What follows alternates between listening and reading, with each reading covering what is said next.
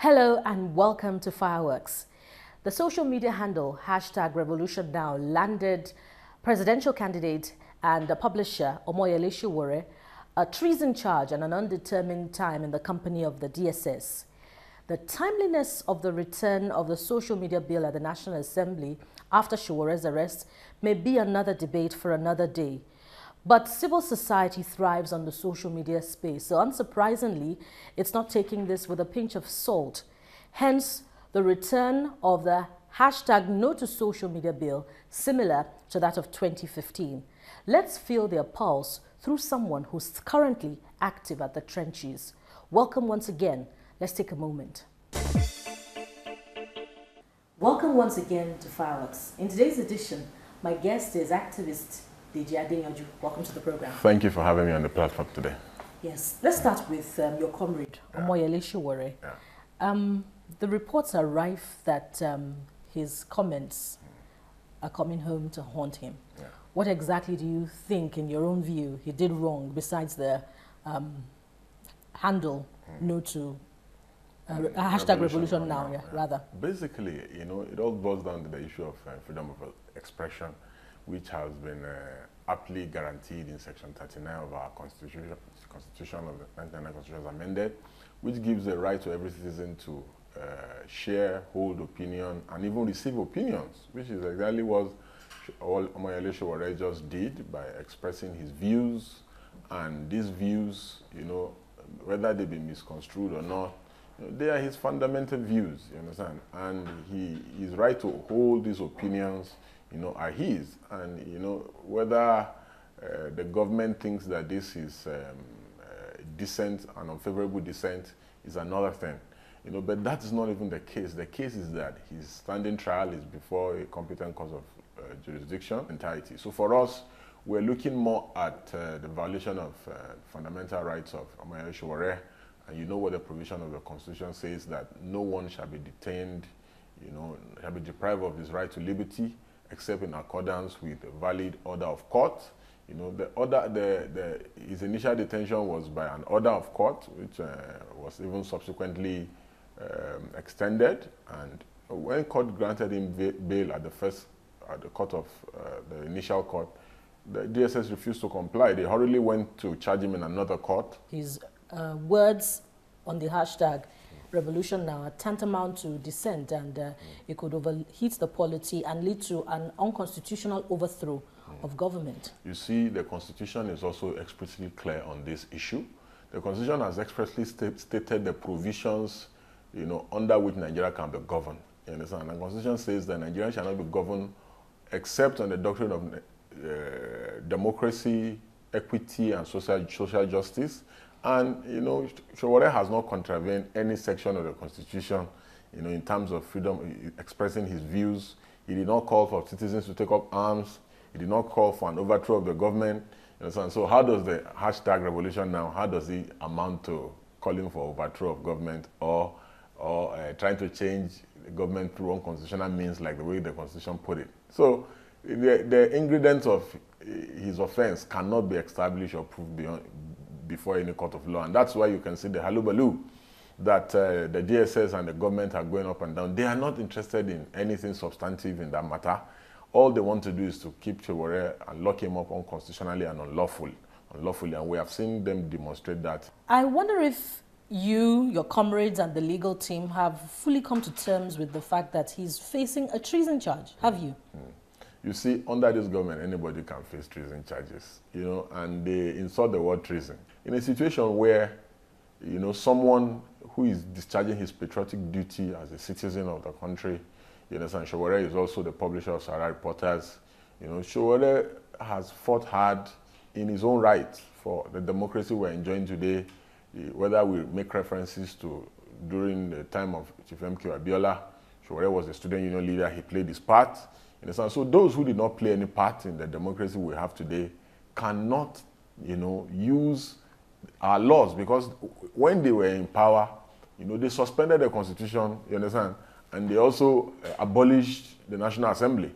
So they cannot, therefore, turn the law upside down and now want to, be the one to judge those they want to decide who is patriotic and who is not. You understand? So Showore has not done anything out of the ordinary. Let's relax on turning the law upside down. Yeah. I ask if you have fully come to terms, if you have fully come to terms with the treason charge. It's a laughable charge. If you have, why aren't you and the legal team concentrating your energies on how to get him out instead of the continuous confrontation? You see, we are dealing with a government that does not respect separation of powers as expressly guaranteed in Section 4, 5, and 6 of our Constitution.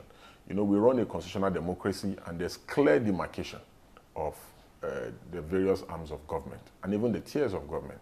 The Constitution is explicitly clear that the legislative powers of the Federal Republic of Nigeria shall be vested in the legislature. The executive powers of the Federal Republic of Nigeria shall be vested in the executive, which is headed by the president, another independent arm of government, and the judicial powers of the Federal Republic of Nigeria shall be vested in the judiciary. But unfortunately for us, we have a government that wants to discharge the executive function and also discharge the judicial functions and even legislative functions of government.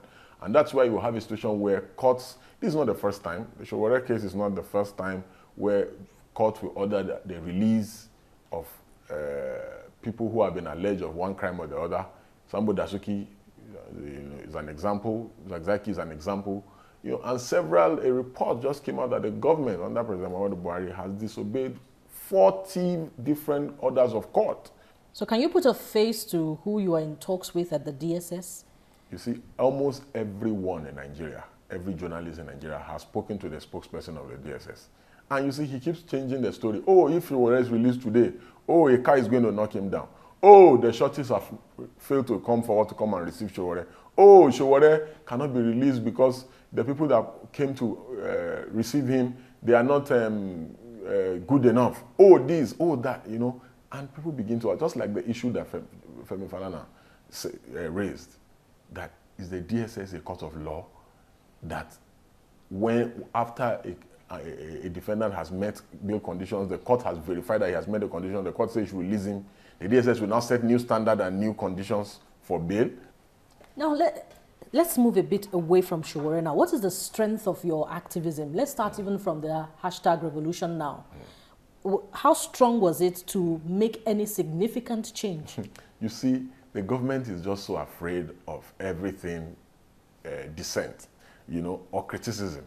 Because if not, how do you explain a situation where a government that rose to power on the strength of social media, on the strength of free speech, on the strength of freedom of expression?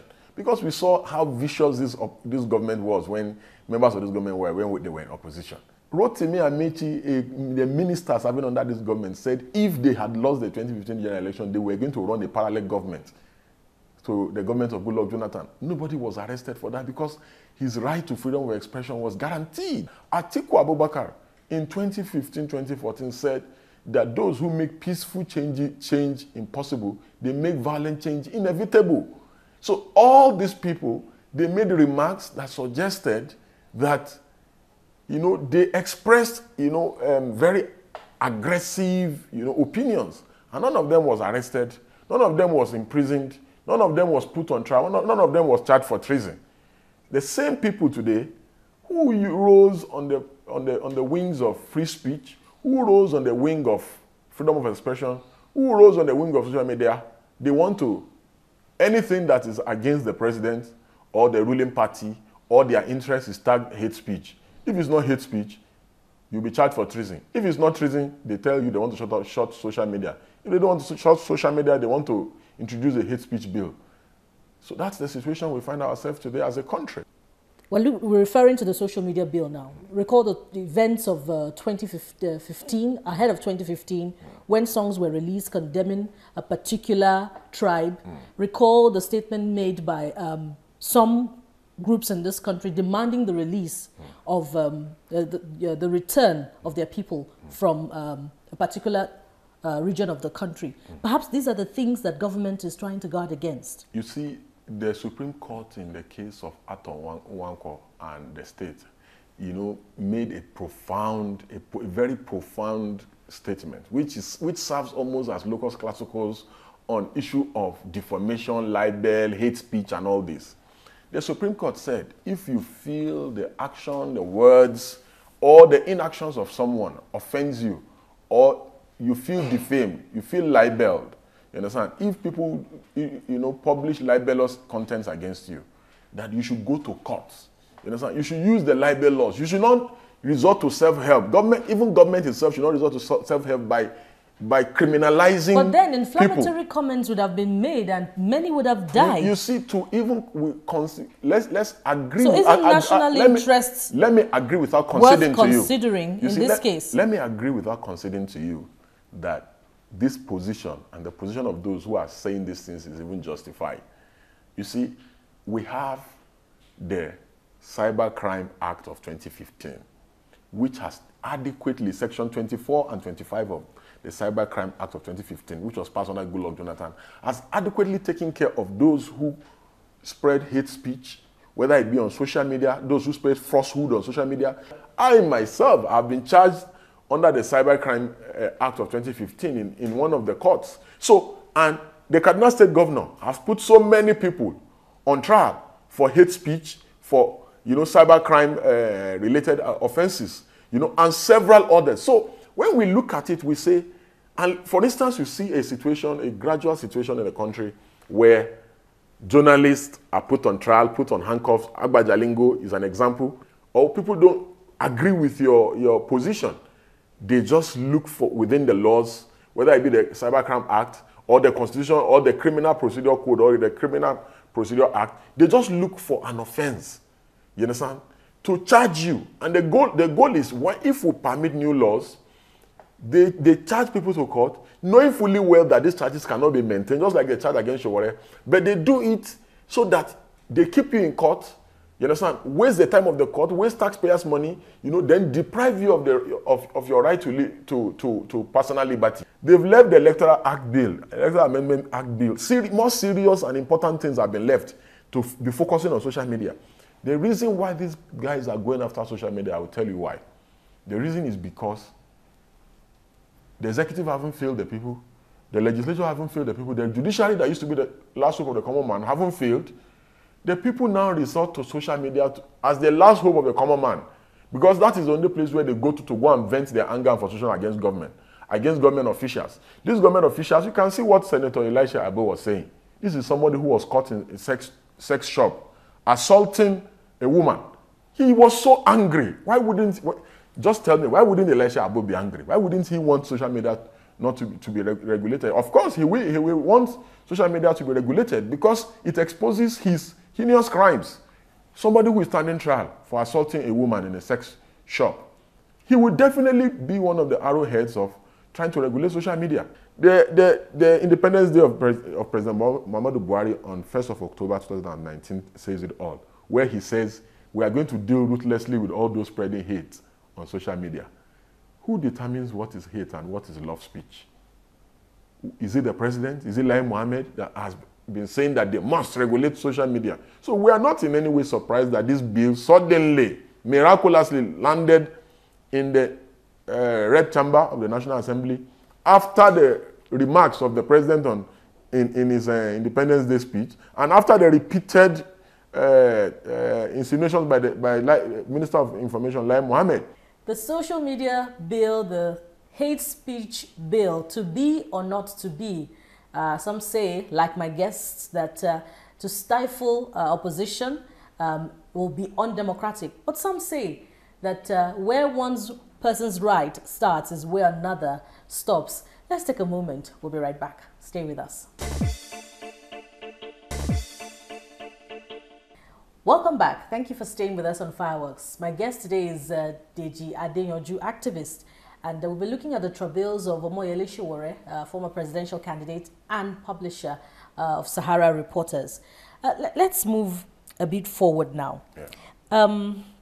You presented before journalists at that rally where you demanded the release of Sowore, the sum of 1 million naira. You said you were induced to not come out for that rally. Tell us more about that. Well, basically, I already laid the facts before the public, you know, and just like I said when I, you know, tendered the money, you know, I had said that I'm not going to go into details because, you know, we're in dangerous times. The whole goal of trying to compromise us was to ensure that we compromise and betray the struggle, which we will never do. They specifically told us that, you know, that I cannot come out tomorrow and that the comrades must not come out, you know, and that that rally cannot go on, you know, because of blah, blah, A, B, C, and D. And, you know, when you are at gunpoint, you cannot really argue with those who are giving you these unpleasant gifts, you know. So you collect the money, which is what I did. And the next day, we did what was right. We mobilized. We went on in the night, late in the night, mobilizing people, telling people to come out en masse. We continued, you know, that up to late hours in the night. And in the next morning, we stormed their office. And even some journalists on ground were saying that they told them that we're not going to come, that there's no cause for alarm. But we showed up, and we did what, you know, we have always done, you know, by transparently informing Nigerians that that was what transpired. That was what transpired. Have there been threats to your life afterwards? You know, for me, there's always somebody who believes that he loves Buhari more than Buhari himself, who believes that the president is a mini god, who believes that what people are doing, or the views that people are expressing, you know, against the president, you know, are unpleasant, and who believes that they want to please the president. So there's always that one person somewhere, you know, who will go out of his way, you know, to do one thing or the other. Whether he's sent, I don't know, whether they are not sent, you know, but I have received so many threats that sometimes, you know, I have so commonized these threats, and like what I said that day, you know, we get to a point in our life where we just leave everything to God, hoping that, you know, we will not one day, you know, be shot down on the street, you know, or abducted like the Diata, you understand, or given, you know, the Iraqi treatments where people just disappear completely from the face of the earth. From what you say, there's reason to believe that those who have threatened you and try to induce you are very powerful and influential people. Obviously. So if they are, why present you with an insignificant sum? The truth of the matter is that, that's why I said, when you are at gunpoint, anything that you're giving, even if you're giving 5 naira, you must take it. Wouldn't it be more believable if they had presented you with a bigger sum? You see, let me tell you something. The people we are dealing with, they have no, you know, at times you find people in government who have certain things they cannot do. You understand? They just have no-go areas. These people that we're dealing with, they have no-go areas. You think the money is insignificant, they may think the money is significant. So what is insignificant to you, what is insignificant to you is significant to them. You see, the good thing was that when all these things transpired, there was a material witness. Perhaps the money was not the right price for you. You see, if the money was the right price, perhaps we would not have seen you, at the rally the following day. You see, let me tell you something. There are things that I have. You appear to be a very comfortable man, so you see, there are things. ₦1 million naira will. There are things that I have. Will not change your disposition. There are things that I have not said, but I will say them. I'll just give a brief info about things I've not said before.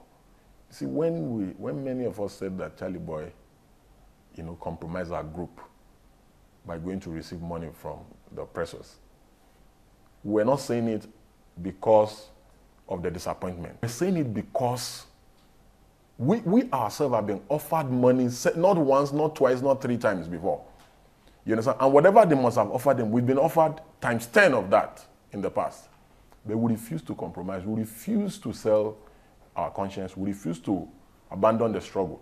So, really? you see whether because this was given at gunpoint or not, the truth of the matter is that not once, not twice, not thrice, people in this government have tried to give all sorts of money, all kinds of money and all kinds of promises so that we stop what we are doing. They will refuse. And you think Nigerians should believe that? Whether Nigerians believe or not, the people who did this in government, they know themselves. You said moments ago that you had rallies in Port Harcourt, you had rallies in other states of the Federation. Who sponsored these rallies? Rallies we do are self-sponsored by our members and by volunteers. For instance, the rally... Who are your volunteers? Our members generally are Nigerians. For instance, I'll give you a perfect example of the rally in Niger State.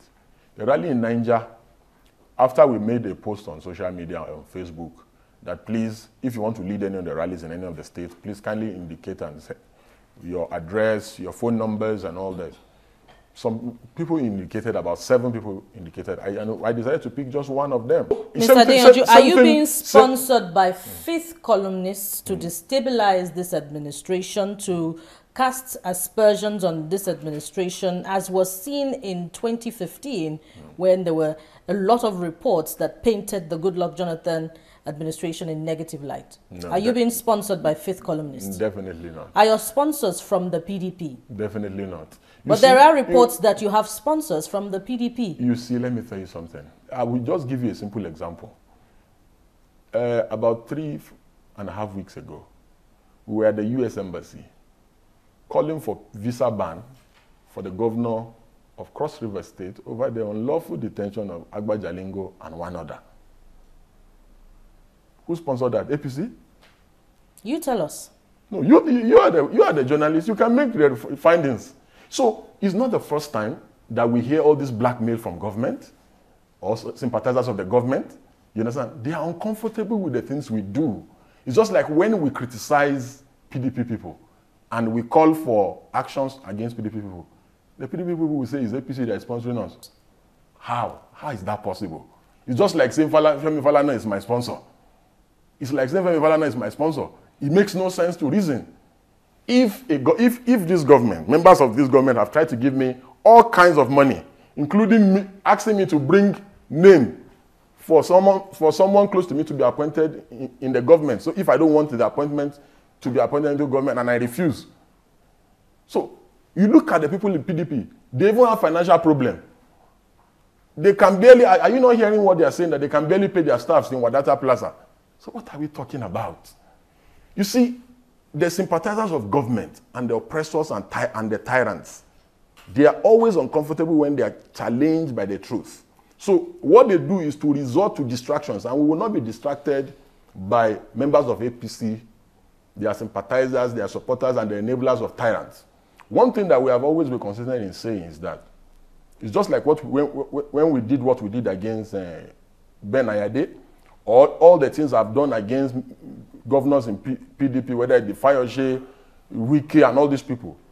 At a point, the media aides of Governor Wike were saying that Amechi was sponsoring me to be attacking Wike. And Amechi is a member of the APC. They even allege a certain amount that Rotimi Amechi gave me.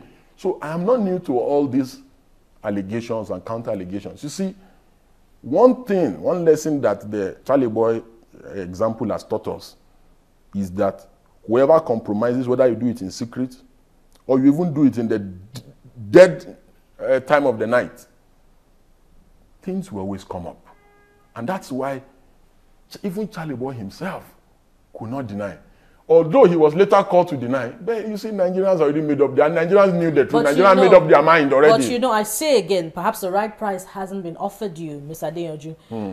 So if I tell you, my sister, if I tell you that I've been offered $2 million to compromise with its price. Hold on. If I tell you, where are the activists who made a lot of noise ahead of the 2015 election? After the national conference, prior to the 2015 election, I beg your pardon, after the national conference where they partook and they were paid huge sums of money, where are those activists? You see, so perhaps if you were offered the right price. If I tell you that I've been offered $2 million to leave Nigeria, travel abroad, and stop disturbing this government, you will really believe it. If I tell you that I've been offered that I should bring one of my in-laws, so that he'll be given an appointment so that I will be taken care of if I don't want to accept the appointment, will you believe? No, you will not. Look at what just happened in the Bayelsa election. There are insinuations that the former president compromised and struck a deal with the APC. So almost everybody has a price in Nigeria. almost everybody, but it does not mean that it's everybody that has a price. So you don't have a price? I don't have a price, and they know it. And you will not have a price in the future? I cannot have a price. And let me tell you something. The former DG of SSS, said the only reason why they had not finished me is because I don't take money. That if I usually take money, they will have finished me since. You can verify all these things we say.